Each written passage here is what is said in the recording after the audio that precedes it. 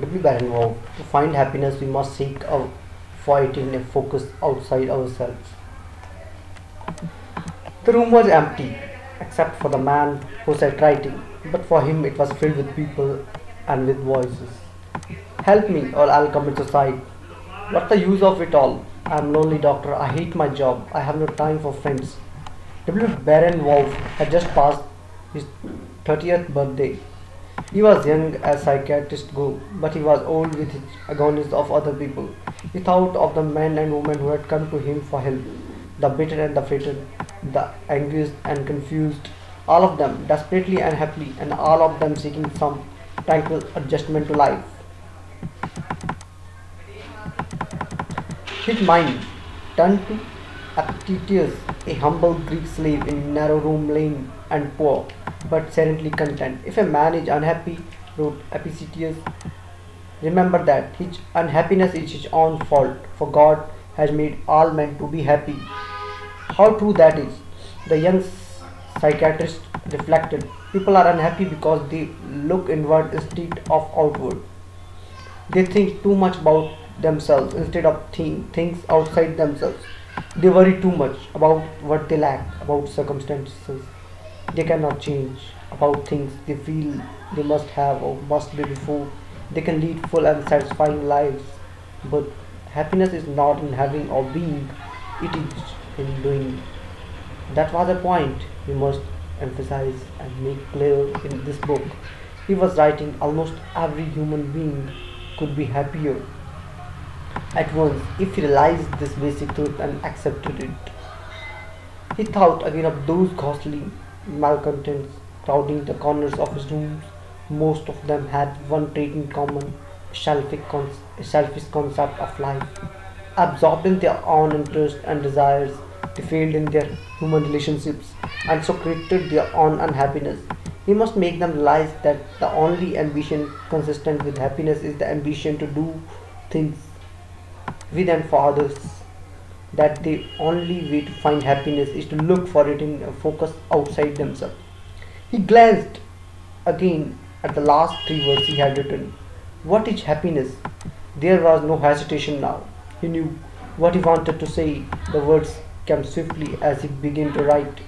If we want to know what happiness is, we must seek it not as if it were a pot of gold at the end of rainbow, but among human beings who were living richly and fully the good life. If you observe a really happy man, you will find him building a boat, writing a symphony, educating his son, growing double dahlias in his garden. He will not be searching for happiness as if it were a collar button that has rolled under the radiator. He will have become aware that he is happy in the course of living 24 crowded hours of the day. Just as no one can be happy in work which is centered entirely about his own person and deals exclusively with the satisfaction of his own immediate needs. So no one can be entirely happy in the social relations which focus only in himself and his immediate and narrow sphere of influences. To find happiness, we must seek for it in a focus outside ourselves. If we live only for ourselves, you are always in immediate danger of being bored to death with the repetition of your own views and interests. It matters little for psychological purpose whether you interest yourself in making your town cleaner or enlist in a campaign to rid your city of illicit narcotics, or whether you go in for boys clubs. Choose a movement that presents a distinct step towards greater human happiness and align yourself with it. No one has learned the meaning of living until he has surrendered his ego to the service of his fellow men. If you pride yourself in your ambition, take a mental inventory of its end and ask yourself whether you desire to attain those personal ends and forego the opportunities of being happy, or whether you prefer to be happy and forego some of the prestige that your unfulfilled inferiority complex seems to demand. If your ambition has the momentum of an express train at full speed, if you can no longer stop your mad rush for glory, power, or intellectual supremacy, Try to divert your energies into social usefulness channels before it is too late. For those who seek the larger happiness and the greater effectiveness open to human beings, there can be but one philosophy of life, the philosophy of constructive altruism. The truly happy man is always a fighting optimist. Optimist includes not only altruism but also social responsibility, social courage, and objectivity. Men and women who are compensating for their feelings of inferiority in terms of social services, men and women who are vigorously affirming life, facing reality like adults, meeting difficulties with stoicism, men and women who combine knowledge with kindliness, who spice their sense of humor with the zest of living. In a word, complete human beings are to be found only in this category. The good life demands a working philosophy of active philanthropy is an orienting map of conduct. This is the golden way of life. This is satisfying life. This is the way to be happy through human. The career of Dr. W. Baron Wolf was tragically short. He died at 35, having in his brief lifetime helped many to a better knowledge and understanding of themselves and to a happier way of life. That influences continues, perpetuated by the book which grew out of his practice and is based on his experience with unhappy, maladjusted people.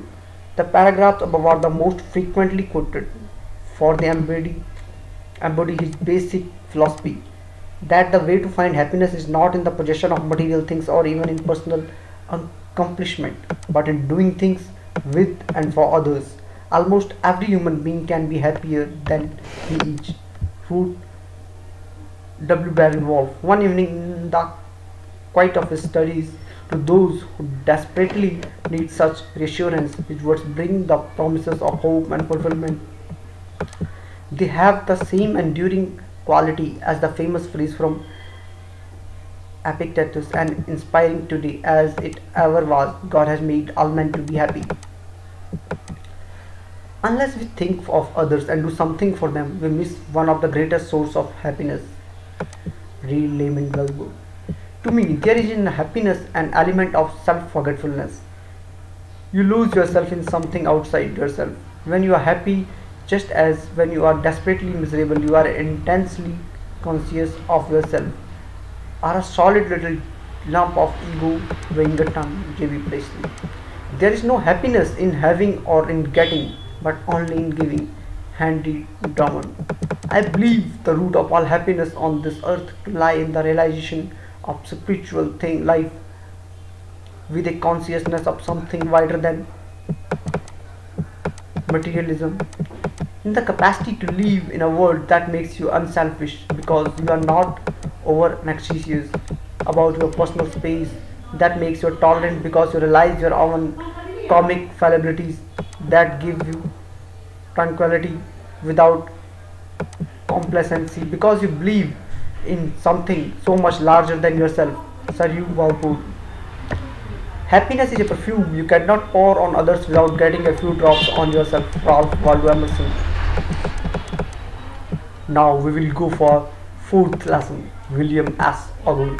Happiness cannot be bought. Indeed, money has very little to do with it. High in the Time Building, which tower like a beacon above one of the busiest corners in the world, a newspaperman sat at his desk, just being in this office again, hearing the busy clack of typewriters, feeling a part of pulsating life of a great newspaper was sheer bliss. William S. Ogun was home. He was a civilian again, in newspaper work again, and he was happy. In Hawaii, in Guam, through all those lonely months in the Pacific, William Logan had dreamed of New York and of the blessing and comfort of life in United States. A man gets to know what he misses when he is away from it. Nowhere in the world were people surrounded by so many opportunities and advantages. Nowhere in the world today could people be so happy and secure. That is how he had felt returning to America, and he had expected to find his own intense feelings of pride, contentment reflected in others. He was astonished to find anger and bitterness instead, to hear grumblings and complaints on every side. People had lost sight of their many blessings. They were uneasy and insecure, without faith in future of the country, and apparently without confidence in themselves. The whole emphasis seemed to be on material things, on money and the things money can buy, on higher wages and shorter working hours, on personal gain instead of personal qualities and achievements. The sound of street traffic came to him, muted and gentle, reminding him of the great city blue. All about him were the sharper overtones of typing and talking, the shrill ringing of the telephone. He thought of the phrase that were being bandied about. What's the country coming to? No such things as security anymore. Why doesn't the government do something about it? Didn't they realize, these cynical, disgruntled ones, that happiness was not something that could be arranged officially, that it was not something people couldn't hand them or they could buy for themselves? Didn't they realize they must have out their own destiny and fulfillment, make their own happiness?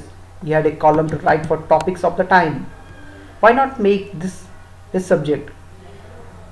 If there were ever a time to remind people of their blessing and us to stand on their own feet, this was it. He took out a sheet of paper and put it into his typewriter. There was never a time when so much official effort was being expended to produce happiness, and probably never a time when so little attention was paid by the individual to creating the personal qualities that makes for it.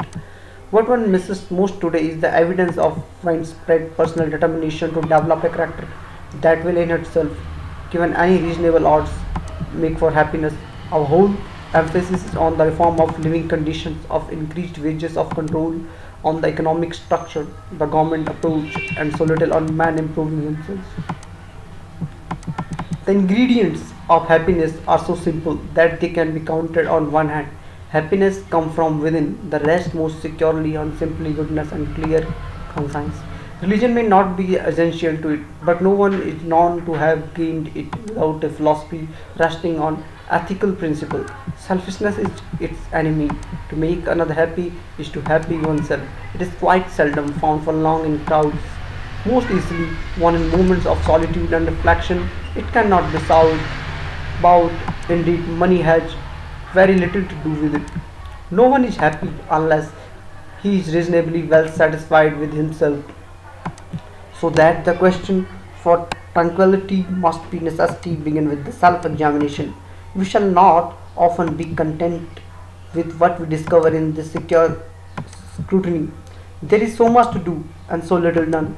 Upon this searching self-analysis, however, depends the discovery of those qualities that make each man unique and whose development alone can bring satisfaction. Of all those who have tried down the ages to outline a program for happiness, few have succeeded so well as William Henry Channing, chaplain of the House of Representatives in the middle of the last century. To live content with small means, to seek elegance rather than luxury, and refinement rather than fashion, to be worthy, to study hard, think quietly, talk gently, act frankly, to listen to the stars and birds, to bakes and saints with open heart, to bear all cheerfully, to do all bravely, await occasions, hurry never in a word, to let the spiritual, unbidden and unconscious grow up through the common. It will be noted that no government can do this for you, you must do it for yourself. William Morgan column appeared on the editorial page of the New York Times on December 13, 1945 under the title The Art of Happiness. The response was immediate and unmistakable. Letters began to pour in, and it was soon apparent that readers had found something unusually helpful and stimulating in Mr. Owen's message. The truth is that people needed a reminder like The Art of Happiness. They needed to be told that greed and selfishness destroy peace of mind, and that those who seek happiness in material things rarely find it. It took the wholesome perspective of newspaperman who had been away from his desk for 4 years, who could see through the tension and confusion of the times to the basic lasting value of life, to help others see straight and think clearly again. The art of happiness has a quality of truth and sincerity that keep it alive. It has been reprinted many times since its first appearance in a newspaper column. It has helped many achieve a happier, more tranquil way of life. Much happiness is overlooked because it doesn't cost anything. What a man is contributes much more to his happiness than what he has. What a man is in himself, what accompanies him when he is alone. What no one can give him or take away is obviously more essential to him than everything he has in the way of possession, or even what he may be in the eyes of the world. Arthur Schopenhauer. Money may buy the husk of things, but not the kernel. It brings you food, but not the appetite, medicine, but not health, acquaintances, but not friends, servants, but not faithfulness. Days of joy, but not peace or happiness, Henrik Esmond. The greedy search for money or success will almost always lead men into unhappiness. Why? Because that kind of life makes them depend upon things outside themselves until malicious. Man cannot live by bread alone. The making of money, the accumulation of material power, is not all there is to living. Life is something more than these. The man who misses the truth misses the greatest joy and satisfaction that can come into his life service for others. Edward Bok. It is good to have money and the things that money can buy, but it's good to check up once a while, make sure you have not lost the things that money can't buy. George Warwick.